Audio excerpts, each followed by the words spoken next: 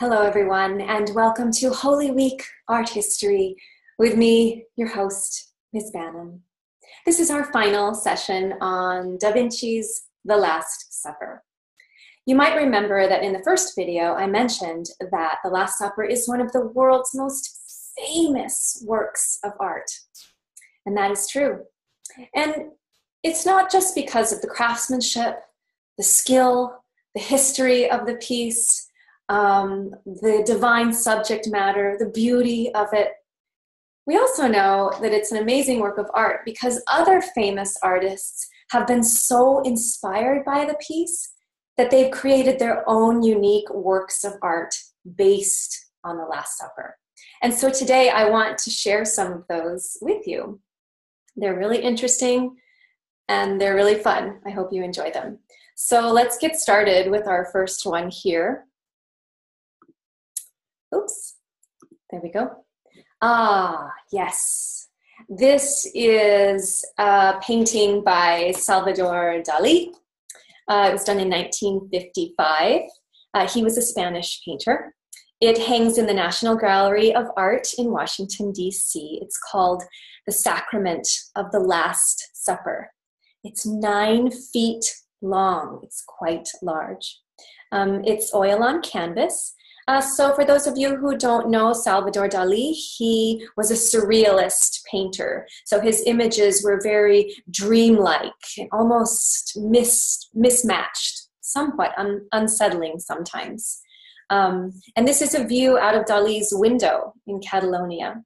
As you can see from this painting, he was very inspired by Da Vinci's symmetry. We have almost mirror images on this side and this side, with a Christ-like, almost dream-like figure in the middle. And of course, as I said, this view of Catalonia in the back.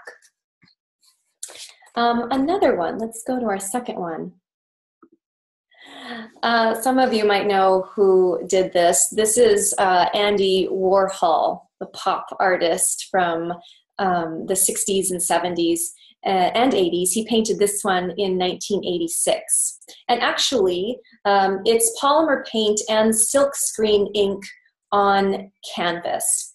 And he created a series based on the Last Supper. Warhol was a devout Catholic, and he created these huge fields of color, 25 to 35 feet long.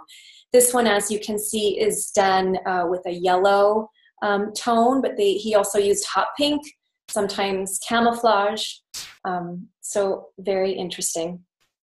This hangs in the Baltimore Museum of Art, I believe. I hope that's right. Moving on, yes. This is a painting by Susan Dorothea White. As you can see, instead of the Last Supper, this one is called The First Supper. It was painted in 1988. It's acrylic on panel. It's quite large. This is a politically charged painting that she created at the bicentennial of Australia. And if you want to look more into that, please do. But basically what she's created here is a gathering of women from all around the world who now make up part of Australian society today. And she's featured all foods that come from Australia and an Aboriginal woman in the middle of the painting where Christ would have been in the Last Supper. Really beautiful. Finally, I want to show you a piece of work by Vic Muniz. He's a Brazilian artist. This is a fun piece. It was originally drawn, or I guess maybe you want to say painted, in chocolate. He did a whole series of these where he used chocolate as his medium. And if you look quite closely at it, you can see all those brown tones that you might see if you were eating a piece of chocolate. And then he takes it and he makes a chromogenic print of it. It's called The Last Supper, Pictures of Chocolate, and it was done in 1998. So those are all wonderful works of art that were inspired by the Last Supper. I just want to leave you with this last image. I hope you can hold it in your heart and in your mind and carry it with you as we experience Holy Week. Thank you all for joining me.